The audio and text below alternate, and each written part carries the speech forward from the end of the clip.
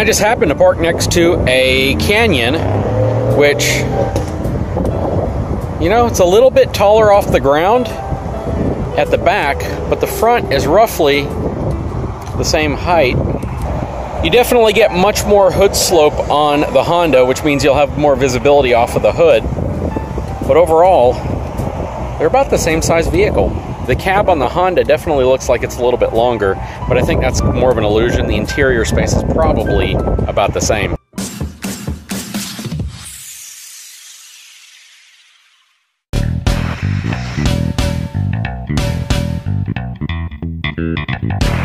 So you are looking at the 2018 Honda Ridgeline RTLE. This is their premium equipped model.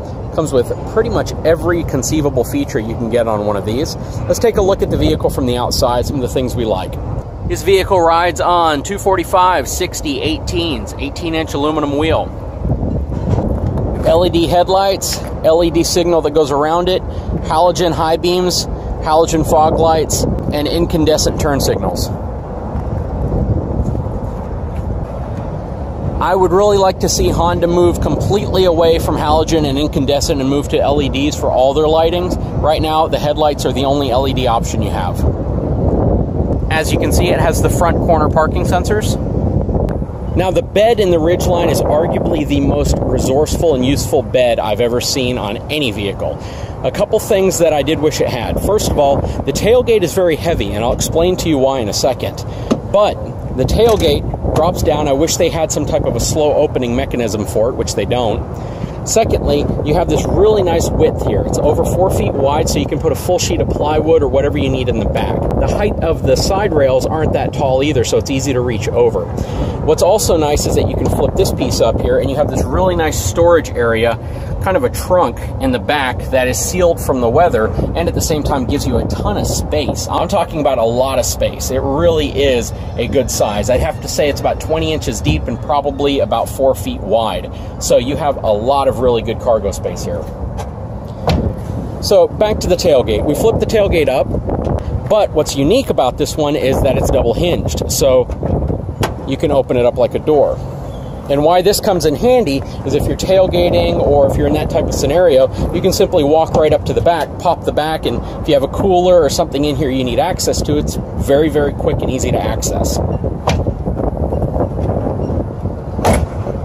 Behind here, you have a 110 or 115 outlet, so you can plug in a radio, a fan, whatever you might want to plug in right here. But one of the really, really cool features of this vehicle is that it actually has bed speakers, and you can control them from the system up front. You simply turn on the bed speaker mode, and you have outside speakers that play in the bed area. Again, another great feature for tailgating or if you're going out to the beach and whatnot.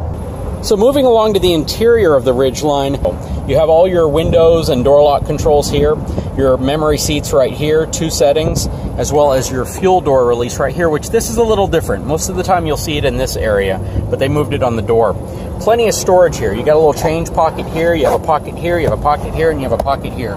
Really good about putting storage options in the door.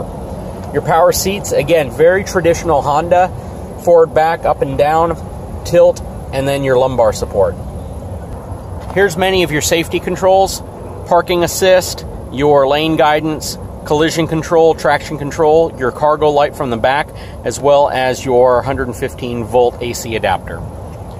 This is your Econ mode. When in Econ mode, you will noticeably feel the vehicle accelerate slower. It'll feel more sluggish, but at the same time, it's designed to give you better overall fuel economy when you're driving. So many people just keep Econ mode on, and they turn it off whenever they have to get onto an expressway or an interstate. Power mirror control. All your headlight controls are right here. You have your little infotainment center up front along with your analog gauges, RPMs, speed is digital, and then your engine temperature and your fuel gauge. Has a very nice steering wheel, but it is a little busy, so it has a lot of options on the steering wheel, especially when it comes to your cruise control settings with the adaptive cruise control and the collision avoidance and your lane keeping. You're going to want to know what these buttons do and how they function. Again, you have your full automatic climate control for both driver and passenger. You also have a really, really vibrant touchscreen display up here.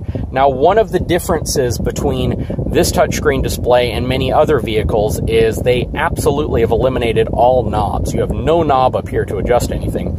And I really wish, specifically for the volume, they would have kept a rotary knob, because I think there's many circumstances when you may not be looking at your radio where you want to adjust the volume. Let's say when you're pulling up to a drive-through or a tell or something like that. All soft touch materials, everything is really built well from a tolerance perspective. As you can see, there's really no gaps between any of the areas that things meet together. And that, again, is very traditional to Honda, Toyota, Nissan, really making switches and buttons look flush, making them look really clean. Down here, you'll have your power ports for USB, as well as your 12-volt cigarette lighter plug. You have a pocket here, sunglasses, whatever might fit there. You have your drink holders, and then you have this really nice sliding center console that goes relatively deep and has a really cool looking finish to it, almost like a gunmetal finish. Passenger seat. One thing that's really nice is how comfortable these seats are. The fact that they have armrests. They're true captain's chairs as opposed to simply using your center console for an armrest. And that's nice because it gives you room to put things on your center console. If you're a woman, you can put your purse there. If you're a man, you can put, you know, a laptop or something you might need quick access to right here.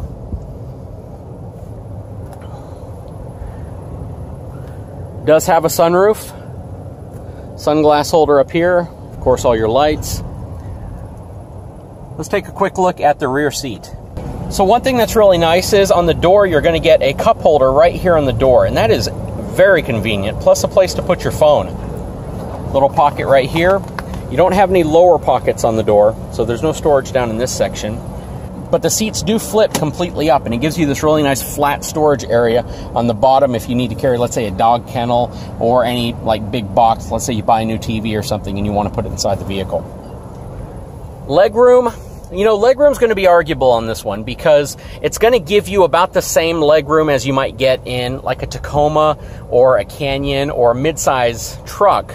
It's definitely not what I would consider super spacious, but it's more than enough for children. It's more than enough for, you know, adults that may be under 6 feet tall.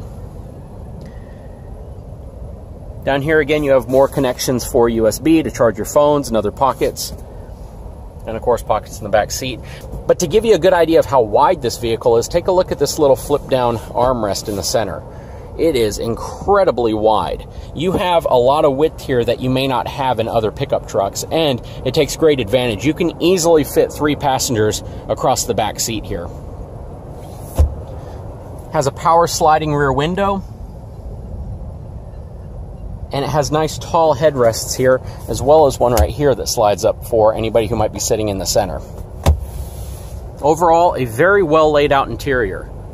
So what I wanted to show you guys real quick is the truck bed radio feature. So once the radio's on, you go to your home screen, turn on truck bed audio, and now you have the ability to play audio from the truck bed. The speakers are inside the vehicle, will be shut off, and all you're going to get is the audio from outside of the vehicle. So if I turn it on, I don't know if you can hear it.